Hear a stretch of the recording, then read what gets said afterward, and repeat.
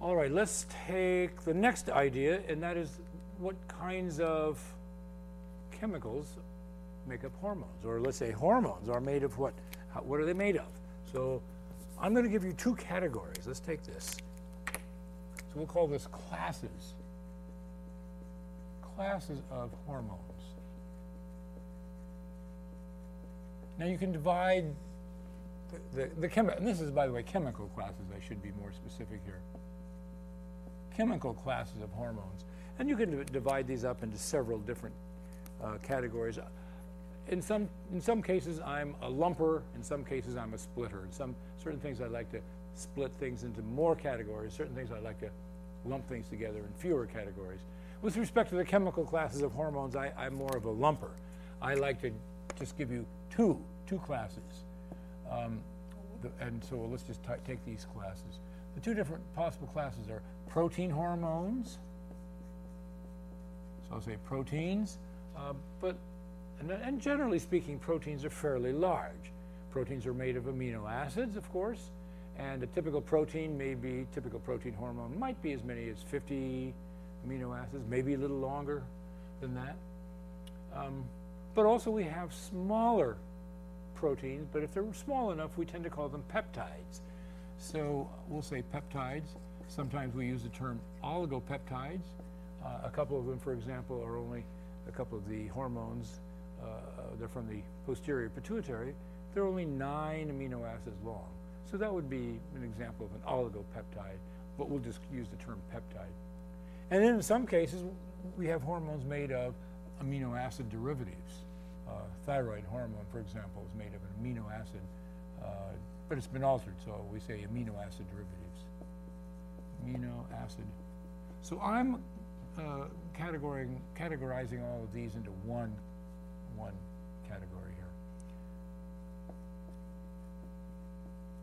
And you might find a textbook that might make that into two different categories. All right, well, anyway, these proteins, peptides, or amino acid derivatives I'm putting in one category. The other category are steroids.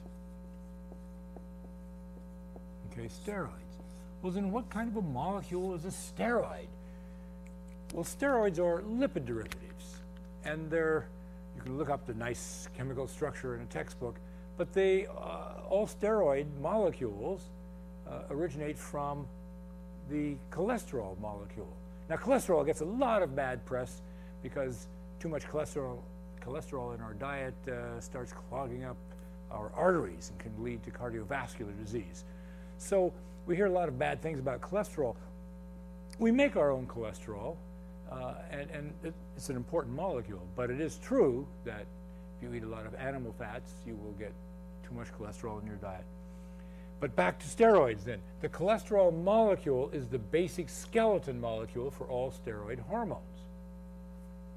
And they're all very similar chemically, and if you look at the steroid molecule, you'll see all these rings of carbons, and each of the rings each of the carbons is numbered, and depending upon where some particular molecule is hooked onto this steroid molecule, you can get something like vitamin D, which is actually a steroid hormone, not a vitamin, miscalled a vitamin. You get testosterone. If you make a different change, make another change, you get estrogen or one of the estrogens, and they're all the point is that all these different steroid hormones are similar chemically, but there's slight changes with what's hooked onto what carbon, and consequently there are huge changes in what the response might be. They're totally different molecules from your body's point of view. Okay, so now we know what hormones are made of, and we'll go back to this idea that we have target tissue, only the target tissue will respond to the hormones, and we said that the target tissue has on it receptors. So the next question is, what about the receptors for the two different kinds of hormones? And these are very different chemical classes, because proteins, of course, are water soluble, and they float around dissolved in the plasma, whereas steroids are lipid derivatives. In many cases, steroids are carried on carrier molecules, various protein carrier molecules. That's a common thing. But the point is that steroids are lipids. Lipids can cross cell membranes. So the steroid hormones can cross cell membranes and get inside cells. Proteins are way too big to get inside cell membranes. Peptides usually are too big to get inside cells because they don't cross cell membranes easily. Amino acids, they're small enough that they usually can cross the cell membranes. So we have a little bit of difference in terms of the receptors. Where are the receptors going to be? Well, if it's a steroid, the receptor is going to be inside the cell. If it's a protein hormone, the receptor is going to be on the cell membrane. Same thing for a peptide hormone usually. And so consequently, there's a slight difference in the way these molecules act. And that's actually going to be the subject of the next talk. So I'll stop at this point and continue this lecture the next time. Okay, so this lecture is going to discuss the way that the two different types of hormones interact with their receptors. And the two classes of hormones are proteins, peptides, and amino acid derivatives. That's one class. The second class, steroids.